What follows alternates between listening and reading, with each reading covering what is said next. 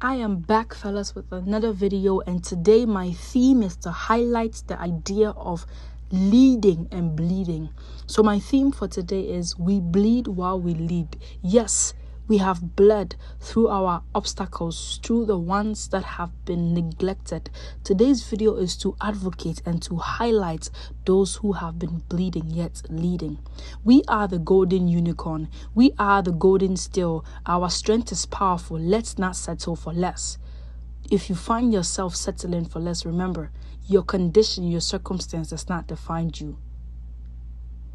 And I have a vision that one day, very soon, an orphan will be a real president of their race.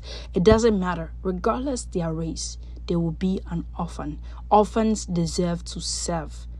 I have a vision that one day, very soon, each and every person that has undergone obstacles and have been broken down will stand and be given the platform, the opportunity to be able to excel. I have a dream and a vision.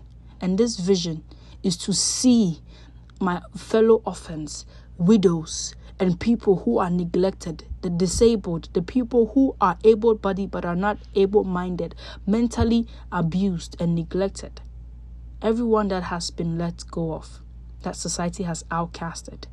I have a vision, and that vision is that very soon we will be the real presidents of our race, regardless of our nationality.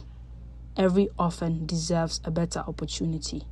We are the golden unicorn. We are the golden steel. Our strength is powerful. Let's not settle for less, even though they've put us in a position where since infancy, they've been pushing us towards less. Let us rise up above the quarter. Let us rise up above the horizon.